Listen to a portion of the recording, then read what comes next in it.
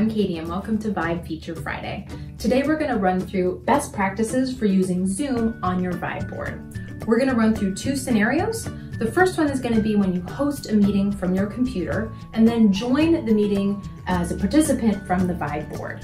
The reasons you might want to do this would be if you wanted to record the meeting straight to your computer, or if you wanted to use your computer's webcam so that people could see what you're doing and writing on the board from that vantage point. So to join the meeting, you're going to come here to Applications and open up the Zoom application. From here, you're going to join a meeting through the selection at the bottom. You're going to add your meeting ID up here at the top. If you've joined a meeting recently, it's going to save that in your history. And then if you don't have a webcam attached to your board, make sure to turn these two options off so it's not looking for a webcam.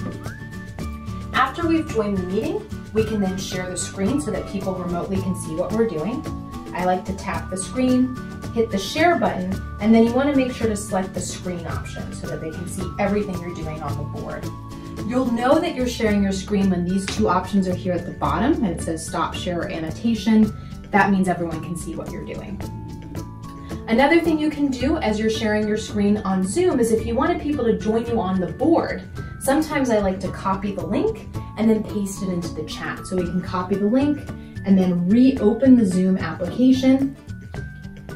You can find the chat down here where it says participants, hit chats, and then if you do a long press with your finger, it'll allow you to paste that link and you can share that with all participants so they could jump on and start collaborating with you on your Vibe board. Now we're going to walk through scenario number 2, which is when you want to host a Zoom meeting from your Vibe board. So similarly, you're going to open up the Zoom application, and instead of joining a meeting, you'll sign in using your credentials. Then you'll be brought to the home page, and from here you can start your meeting. You can decide if you want to turn your video on or off or use your personal meeting ID, and then you click to start the meeting.